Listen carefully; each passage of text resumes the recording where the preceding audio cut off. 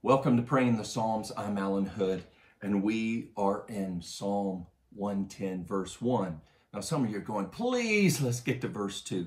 But, beloved, we move so fast through the Word of God that we don't stop to think of all the implications of a word or of a phrase or of a verse.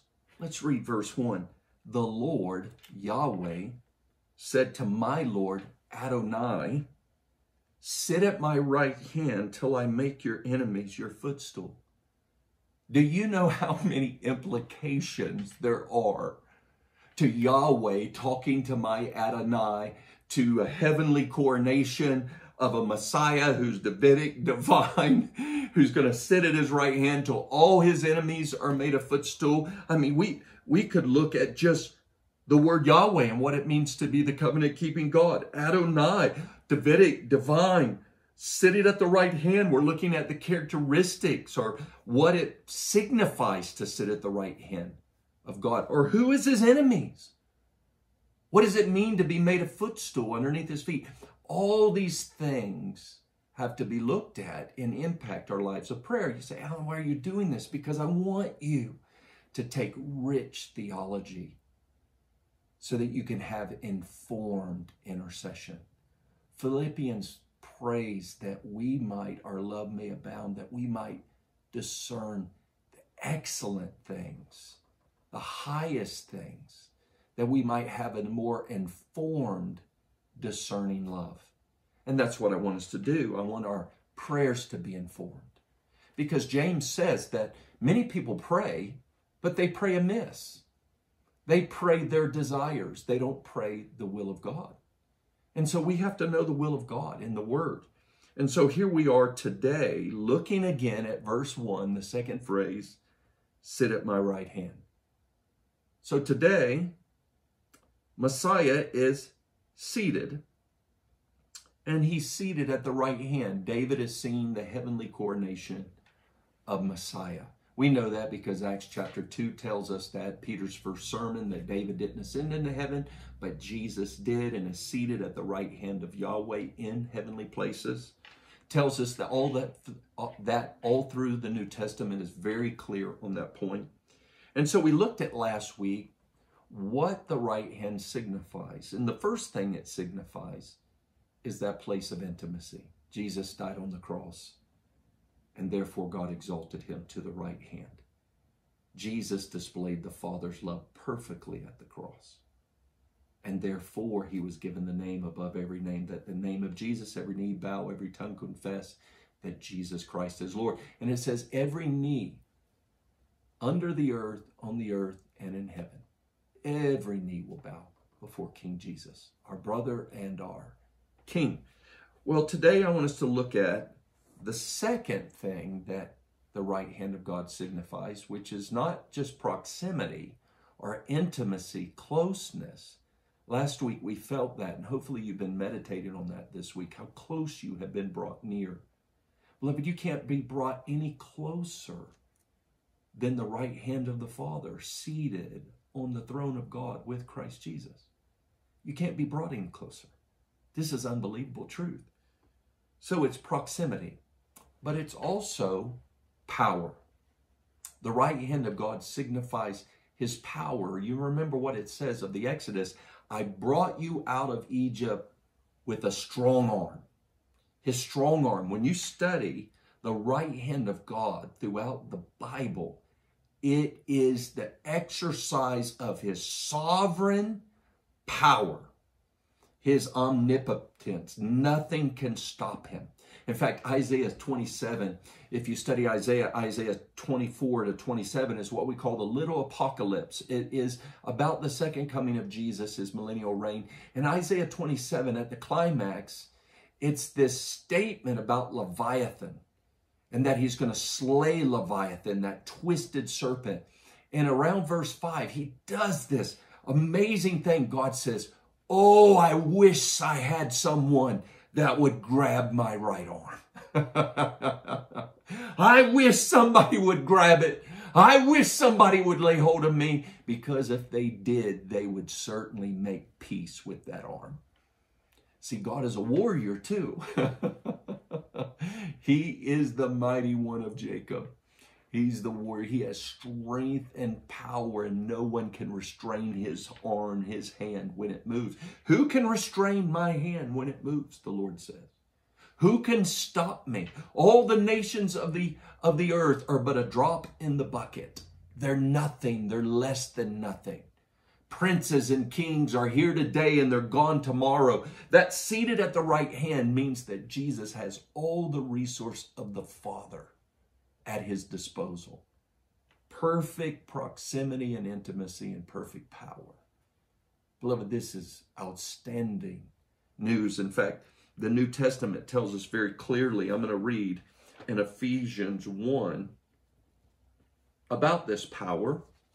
And I hope it encourages you in this prayer of Paul. He says, the incomparably great power towards us who believe, according to the working of his mighty power, which he worked in Christ, when he raised him from the dead and seated him at his right hand in the heavenly places. There it is, Psalm 110:1, interpreted as heaven, heavenly places. Here it is, the power, far above all principality and power, might and dominion, and every name that is named, not only in this age, but that the age to come. He has power over all things in this age, all things in the age to come. And also we find out in 1 Peter 3:22, it says, Jesus, who has gone into heaven and is at the right hand of God, there's Psalm 110 again, angels and authorities and powers have been made subject to him. Do you see it, beloved? This is unbelievable. And I want to connect the dots here for you as you enter into prayer, because there's a twofold shock to the incarnation. Can you imagine when God the Son, the eternal Son, the beloved of the Father, became a man? It says in 1 Peter 1:12 that angels long to look into these things. How could God, mighty God, wonder of a counselor, everlasting Father, become a little 7-pound, 21-inch baby, or however big he was? You imagine how angels were shocked. But beloved, that wasn't the only shocking thing. You want to know what another shocking thing was? When a man came out of the grave on the third day and then ascended into heaven. For the first time, a man comes out of the grave, and it says that Jesus ascended through the second heavens, not just God, but as a resurrected man. He had his body. He said, here, touch me, feel me, feed me. I'm a man. The same Jesus, the angel said, that rose up will come down one day. The same Jesus. Jesus said, it's I. It's me. Handle me, touch me. Put your finger here, your hand here. He still had scars. Beloved, in this glorified human resurrected body, he ascended.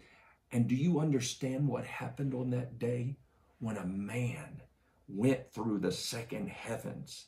Not just God, but as a man put powers and principalities under his feet. Dominion, spiritual hosts of darkness, Satan. He goes through the second heavens, defeats. Those powers cannot stop him from ascending. He walks through the gate of the New Jerusalem, not one defiling thing went. As a man, he enters in with a resurrected, perfect human body, glorified human body. He walks into the throne room, and as a man who is God, sits on God's throne. Do you have any idea what that means for your life? Today, at the right hand of the Father, a glorified human being who's fully God is seated there. You know what that means today, beloved? We made it. Oh, humanity made it. There is no doubt that humanity will make it, because in the throne room of God Almighty, who was and is to come, a man is seated at the right hand of the glory. And you know what the Bible says? You and I are seated there with him. Because a man seated there, he brings all of humanity who trust in him and sits them there. Beloved, Satan has gotten your eyes off of God and onto you and your weakness and your issues. Beloved, set your eyes, your heart and mind on things above. Colossians 3 says, where Christ is seated at the right hand of the Father, and you're seated there too. And put on Christ. Take your place. Beloved, do you have any idea today whom you worship? Do you have any idea who you pray to? And do you have any idea who you're seated there with? We talk about the incarnation. Have you thought on the ascension today? Because Psalm 110 is the ascension, where Jesus takes in the train of his robe as he ascends through the second heavens and enters the New Jerusalem and takes his seat on that throne. He brings, and it says he gives men as gifts to the Father. He brings us in the train of his robe and presents us to the Father. Seated at the right hand. Intimacy, proximity, closeness, love, and power. Today when you pray, remember where you're praying from. Seated in heavenly places with Christ Jesus. It's good news, beloved. We made it. Because of our brother, our King, our God, Jesus Christ. Love him today. Worship him.